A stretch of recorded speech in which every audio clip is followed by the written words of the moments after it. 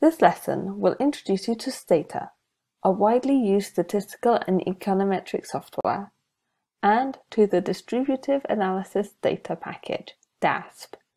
Examples and exercises proposed in this course are performed with these two tools. The first half of this lesson is devoted to introducing the Stata software, followed by a presentation of DASP, which uses Stata to allow in-depth and rigorous distributive analysis. The objectives of this class are to understand the basic structure of the Stata software, discover Stata's graphical interface, understand the usefulness of DASP for distributive analysis, present the basic structure of the various DASP modules, consider the challenges and difficulties of measuring poverty and welfare in a money metric framework, see how the information required by DASP is related to important issues in welfare economics, and see how to generate tabular and graphical output with DASP. Let's start with an introduction to the Stata software. Stata is a popular statistical software program used by researchers and analysts in all disciplines and throughout the world. Stata can be used to process data, perform statistical analysis, draw graphs, conduct statistical simulations, estimate the causal link between a given intervention and an individual outcome. The graphical interface of Stata is mainly composed of the main menu, toolbar and 4 windows. 1. The variables window, 2. The command window, 3. The review commands window, 4. The results window. We will review each of these windows in the following slides. The command window allows you to type a Stata command line and execute it by clicking on Enter. For instance, in the following example, the Stata command line is composed of 2 words. The first one is the Stata command mean, and the second is the name of the variable which, in this example, is income. Stata allows different keyboard shortcuts. For example, you can use the keyboard button Page Up to edit the preceding command. The Page Down button can be used to edit the following command. Also, you can start to write the name of a given variable and complete it by clicking on Tab. The Review Commands window displays the last few lines typed and executed in the Commands window.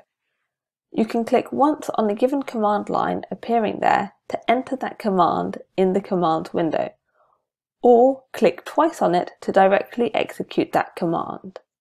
Also, it can be useful to right-click in the Commands window to copy one or more commands appearing there and paste them in your do file, which we will discuss further on. The Variable window lists the names of all variables included in the currently open data file, as well as their label names and format. You can click on a variable to display a menu that allows you to rename the variable or add some notes. You can double-click on a variable to enter it in the Commands window. The Results window displays the results of the Stata commands. You can select part or the whole set of results and then right-click to copy as text or in a tabulated format. There are 3 ways to execute Stata commands. 1. Typing the command in the Commands window and clicking on Enter. 2. Executing the Stata command in the dialog box. Or 3. Executing a do file, which is an ASCII text file that contains a set of successive Stata command lines. Entering a Stata command through a dialog box rather than directly in the command window can make it easier to use the correct syntax and access all of its possible options. Dialog boxes can be accessed in 2 ways. The first method is to select the command through Stata's main menu. For instance, this picture shows how to launch the dialog box of the Stata command mean. Alternatively, a dialog box can be accessed by writing db followed by the name of the command, for example, db-mean. The presentation of the dialog box depends on the specific command. For example, the dialog box for the mean command is shown here. You can select the variable for which you want to estimate the mean by simply selecting one or more variables in the variables box. You can also easily indicate various specific options directly in the dialog box. There are 6 buttons at the bottom of the dialog box. The button with the question mark accesses help for the command. The R button resets all dialog box options to their default values. The Copy button copies to a clipboard the syntax generated when the command is executed for later use. The OK button executes the command and closes the dialog box. The Cancel button closes the dialog box. The Submit button executes the command without closing the dialog box. This is useful to explore different options. A do file is an ASCII text file that contains a set of successive Stata command lines that can be executed one by one or all together by clicking on the circled button. It is highly recommended to save your Stata syntaxes in do files. This allows you to save your work and use it at a later stage.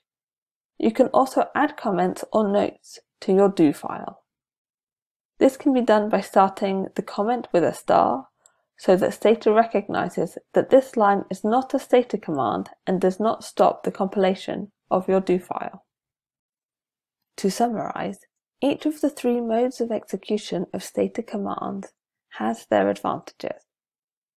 The dialog box generates accurate Stata syntax when options are selected and is a useful way to learn Stata commands and their syntax quickly. A do file combines several commands which can be run in part or in their entirety. This is a very useful way to save and modify a series of commands for later convenience. The command window can be used to write and execute commands directly to quickly generate results. Let's now turn our attention to the DASP program, which uses Stata to easily conduct in-depth and rigorous distributive analysis. Stata enables programmers to provide specialized packages based around do files to add to the power of the software. An do file is a series of commands similar to a do file that are provided by Stata or a member of the Stata community for specific purposes. DASP, which stands for Distributive Analysis Data Package, is a package designed to assist researchers and policy analysts in conducting distributive analysis. Stata is a powerful tool to process and analyze household data surveys. Combining DASP and Stata allows you to use the same environment to conduct detailed distributive analysis. DASP makes it possible to use the most popular statistical tools, indices, curves, etc., for the analysis of poverty, inequality, social welfare, and equity.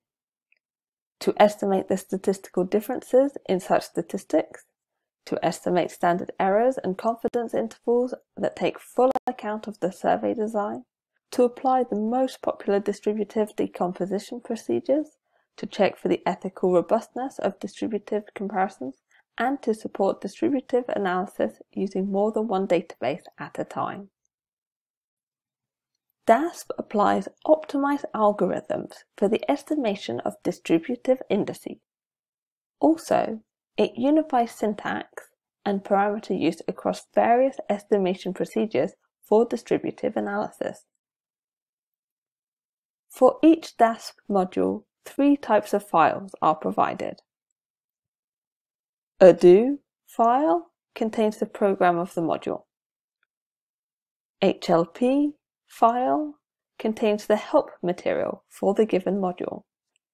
DLG file allows the user to perform the estimation using the module's dialog box.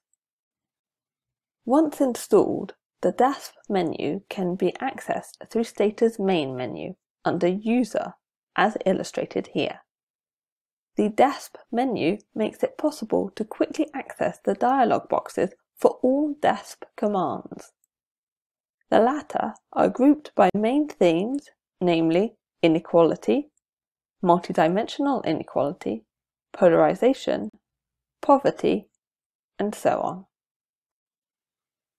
In DASP, the main variables are 1. Variable of interest. This is the variable that usually captures living standards. It can represent, for instance, income per capita or expenditures per adult equivalent. 2. Size variable. This refers to the ethical or physical size of the observation. This variable usually refers to the number of household members. 3. Group variable. Say that we wish to estimate poverty within a country's rural area or within female-headed families. One way to do this is to force DASP to focus on a population subgroup defined as those for whom a group variable, say area of residence, equals a given group number, say 2 for rural area. 4. Sampling weight. The sampling weights are the inverse of the sampling probability. This variable should be set upon the initialization of the dataset. As mentioned earlier, the user can use multiple datasets at the same time. To do so, each data file must first be initialized. Such an initialization is done by labeling variables and values for categorical variables, defining the sampling design with the command svset, saving the initialized data file. It is useful to add a character such as I to the name of initialized files, example uganda99i.dta, in order to distinguish them. As shown in the command menu of this figure, DASP commands can also be entered directly into the command window.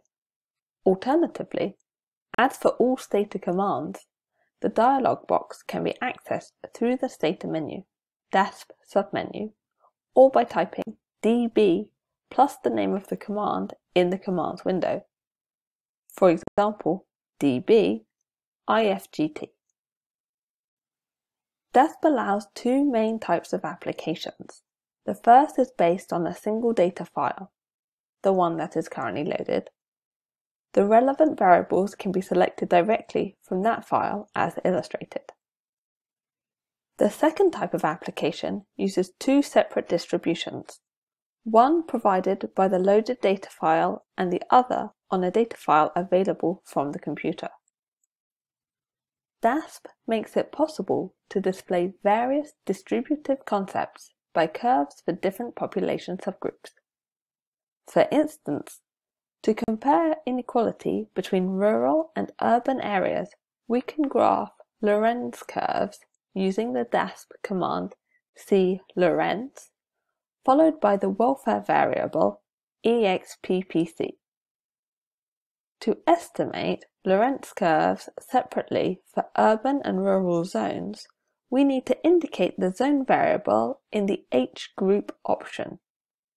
Also, since we want to estimate inequality measures for the whole population, we need to specify the size of the household in the H size option. This is the graph generated by the cLorenz command in the previous example. The Lorenz curve for the rural, urban, and national population, as well as the perfect equality curve, denoted by the 45-degree line, are displayed. DASP also makes it possible to draw many curves with their confidence intervals. By default, the level of statistical significance is set to 95%, but this can be changed. In the example shown here, the CFGTSM command draws FGT curves together with their confidence intervals. The figure shown here is the result of the previous command. Graphs produced with Stata and DASP can be saved in different formats. Those saved in Stata's graphical format can be easily edited. Graphs in the Windows metafile format can be easily inserted into Word documents. Graphs in encapsulated PostScript format are particularly suitable to be inserted in LaTeX documents.